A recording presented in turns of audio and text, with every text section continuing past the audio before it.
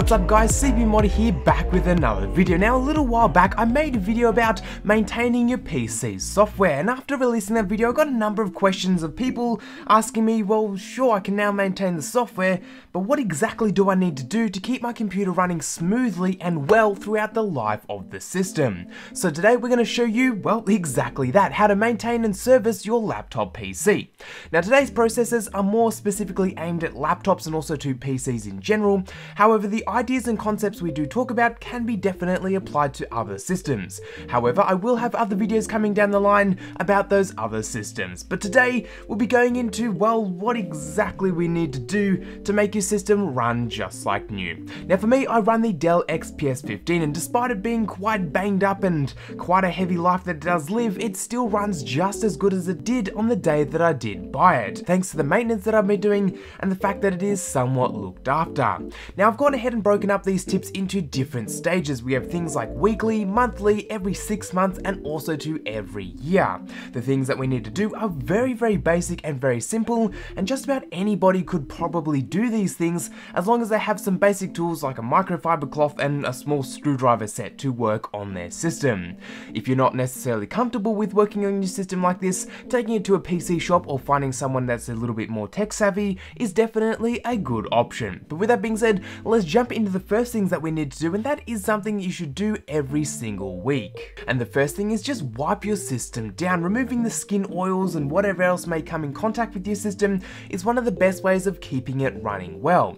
Now it doesn't necessarily affect performance, but if you have a really grubby and dirty laptop, it's really not going to give you the best laptop experience. So keeping it clean is definitely one thing you need to do. Using a simple microfiber cloth and some warm water is the best way to clean it. Try not to use any detergents or solvents or soaps or anything like that, as it can eat the plastics and materials that your laptops are made of.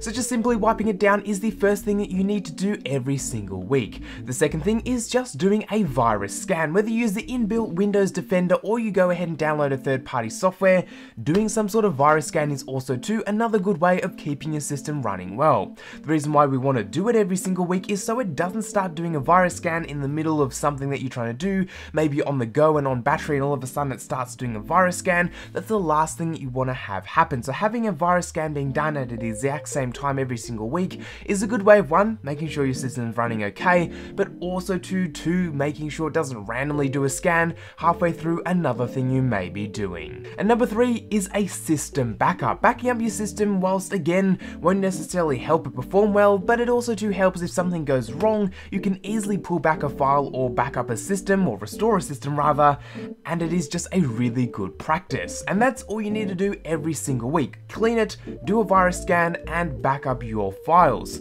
Doing this every single week should definitely help keep your system running smoothly. And if you do it every single week, it shouldn't take any more than sort of 10 or so minutes to actually do, which isn't a half bad trade-off. After that, let's move into the every month category. Every single month you should do these kind of things, and that's first, if you have a Windows 10 PC, turn it on, put it in high performance mode, make sure it's plugged in, and let the laptop sit there. After about 5 or 10 minutes, you'll actually notice that the fans start to spin up, and if you have Task Manager open, you'll actually notice that the processors in the CPU start to just max out. Now, from what I understand, the system's starting to do indexes and background tasks that it won't be doing when it's on power saver mode or in general day-to-day activities. The benefit of doing this is it actually helps the PC to stay snappy and responsive, as it's able to do all its Windows 10 background doodads without too many issues. I personally found that allowing my system to go ahead and do this actually really did help. Now if you are running a Mac, a desktop, or something else other than Windows 10, this step doesn't really apply to you too much, as well those systems don't necessarily suffer from it. A Windows 10 desktop is, well, a desktop and doesn't have power constraints like a laptop does, so it's going to be doing its indexing and background tasks anyway, so it doesn't really matter.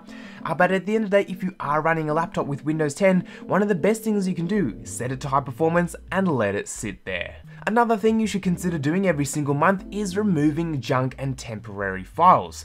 Don't do this through a piece of software, do it actually manually. The benefit of doing it manually is you know what you're deleting and you know what is junk or temporary files that you don't really need. If you have a folder on your desktop that you're really not using what's in there, remove it or or back it up to an external drive and then delete it off your system. One thing that people don't actually know is if your system is full, it actually will slow down. SSDs will slow down at about that 80 to 90% fill rate, and also too hard drives will slow down as well the more that they fill up. So the emptier you drive, the better performance you are going to be seeing. And the final thing you should do every single month is jump into Task Manager and make sure there's nothing out of place. If your system is idling like mine is here today and just sitting here on power saver mode, make sure you're not going any more over than 5% CPU, make sure nothing's spiking, and also to make sure your processors are all running as usual.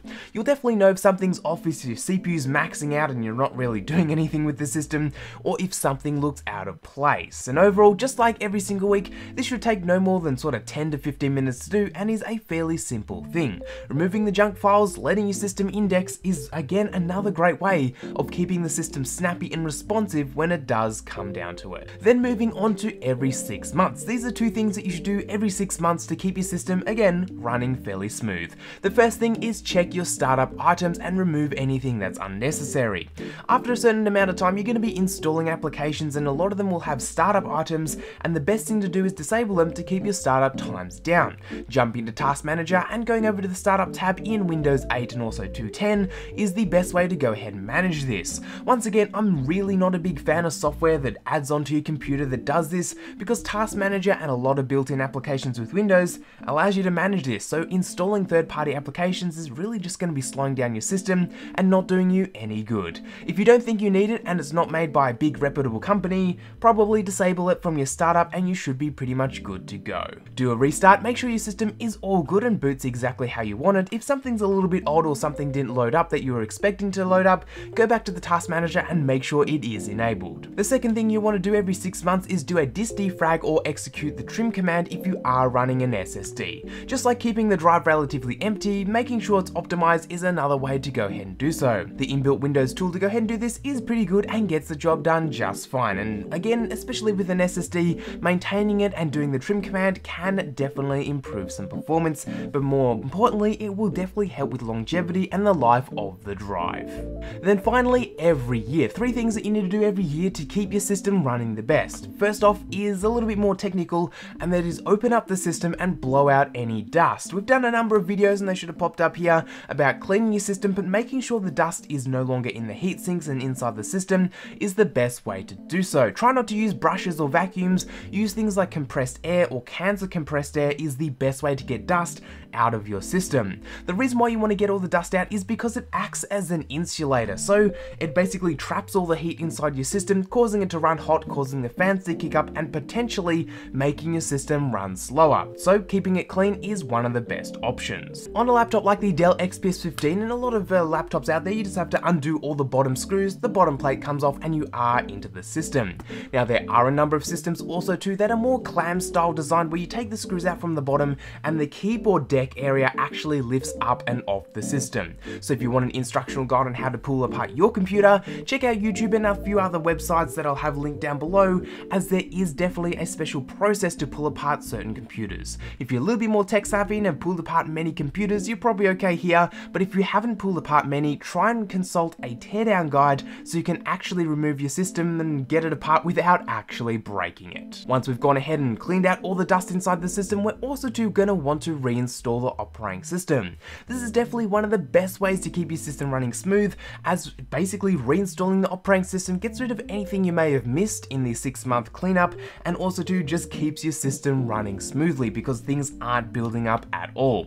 Personally, I do this on my laptop and also too over on my desktop every year, and I haven't had a problem there. Also too, it can remove viruses that your scanners may have missed because you're basically writing over everything. Now with that being said, if you don't want to actually go ahead and reinstall the operating system, maybe you don't have time, maybe you're really not into that kind of stuff, going ahead and basically deleting everything out of your system and also to basically doing the deepest scan you can with a virus scanner is going to be the best alternative to actually reinstalling Windows. Personally, I do prefer to reinstall Windows, but at the end of the day, I do understand that not everybody has sort of the ability to go ahead and do so. So there we go, that is sort of your scheduled service type of maintenance for your computer. Every week, every month, every 6 months, and also to every year, and doing this should keep your system running really well. This system right here is getting on to almost 3 years at this point, and honestly doesn't even feel a day over a month old. It's still snappy, fast and responsive, and again, almost feels like the day that I got it out of the box.